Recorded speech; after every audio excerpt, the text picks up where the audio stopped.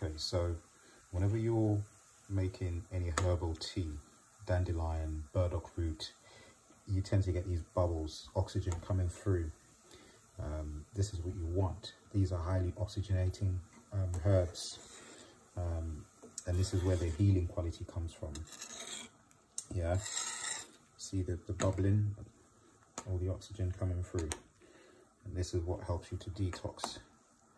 So dandelion, which is what I'm using right now to make my dandelion tea, yeah, is good for detoxing the liver. When you detox the liver, it makes you alkaline.